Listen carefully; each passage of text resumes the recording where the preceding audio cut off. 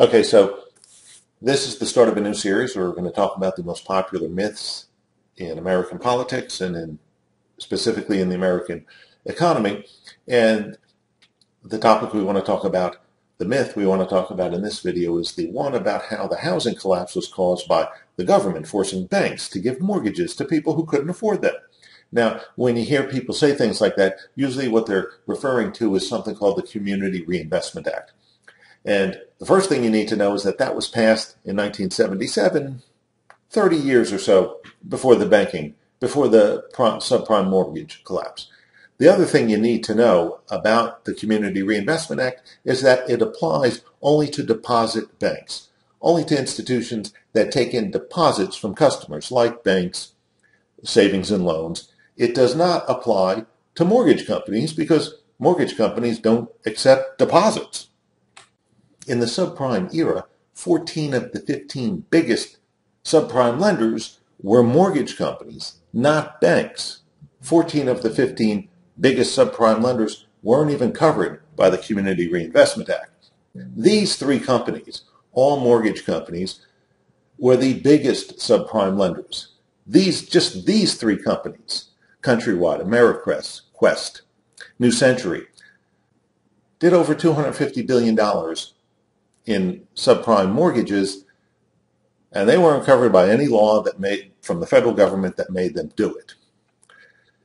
Now, one other thing you need to realize is that there are 7,357 deposit banks, according to the FDIC. In the bailout, 926 different institutions actually received bailout money, and not all of them were banks. Some of those were private investment firms, some of those were insurance companies, but for now, let's just pretend that all 926 of them were deposit banks.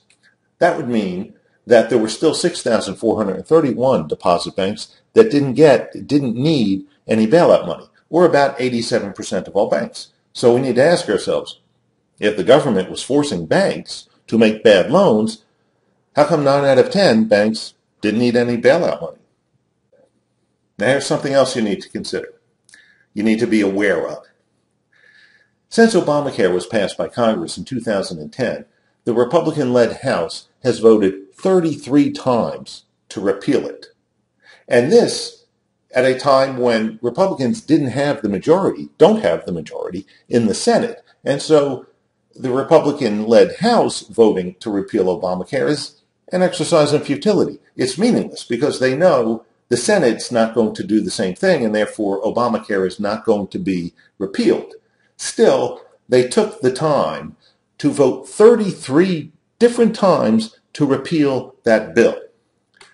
Yet, for 4 years, from 2003 to 2007, the Republicans did control both the House and the Senate, and yet they never voted one time to repeal the Community Investment Act. You have to ask yourself, why not? And the very simple reason is they were making money.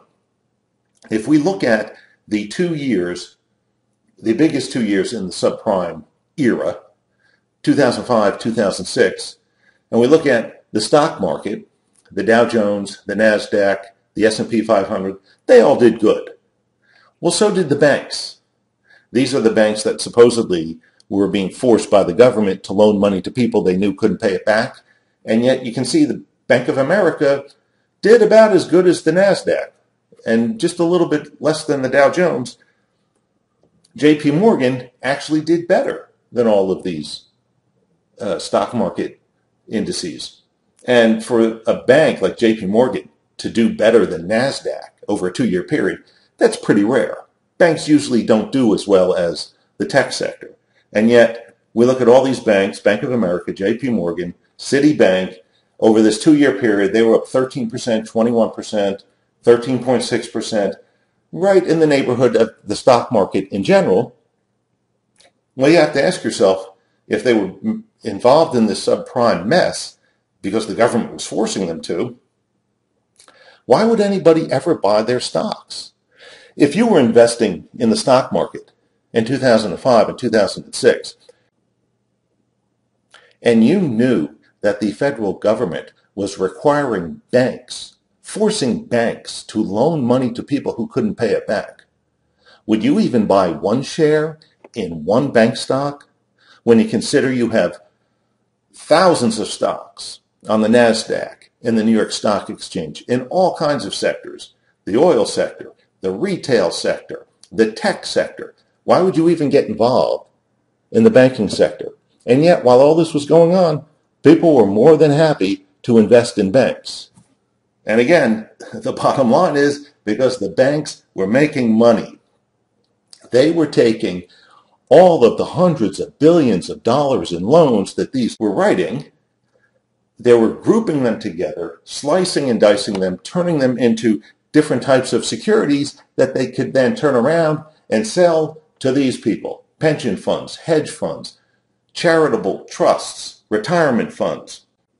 Now, it gets complicated how all this worked, but basically you had rating agencies that were in on a scam, basically, rating these mortgages as being better investments than they actually were. And so pension funds and trust funds and private investors were willing to invest in them.